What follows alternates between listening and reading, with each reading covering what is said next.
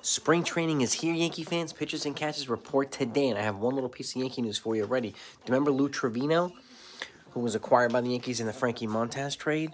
We had Tommy John.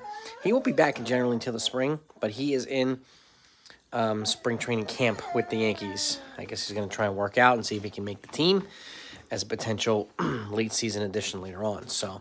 But Lou Trivino's in camp with the team. I'll keep you updated on everything else that happens in Yankee land and everywhere else. Talk to you later.